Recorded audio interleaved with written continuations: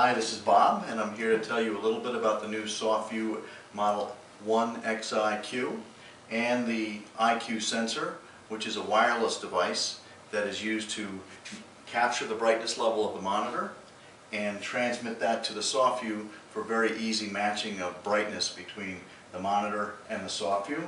And this is also used to calibrate the SoftView. First, I'm going to show you matching the monitor's luminance. To do so, you press the menu button. It says Match Monitor. You press Enter, and then on the back side of the sensor is a button. You press that button in, and you press it against the white of the monitor, the paper white, so that this is representing full reflectance of light shining off the paper. The sensor is measuring that light level, and it's sending that information to the SoftView. And it says the SoftView, the level is 47, and if you press Enter, it matches that level. So it's very, very easy to adjust the brightness to the monitor. Second thing I'll show you is auto calibration. You press the menu button until you see Calibrate Viewer. You press Enter, and then you put the sensor on the back of the SoftView, and when you do that, it is held in place magnetically, and it's sitting right where the paper will sit. And it's measuring the luminance of light striking that surface.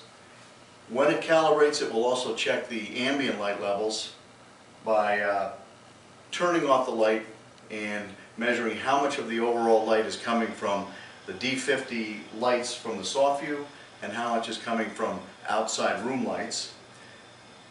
Once it's finished with that, it will step through several intensities to make sure that the luminance scale is accurate and correct, and when it's finished with that, it will say that it was calibrated and return to standard operation modes. One of the things it's doing while it's calibrating is deciding exactly where 500 lux is, because 500 lux is currently the ISO standards Part 2 level of intensity, and that is the default value specified for illumination on a print when compared to a monitor image. And the SoftView allows a 2-button access to that light level, so it's very, very simple.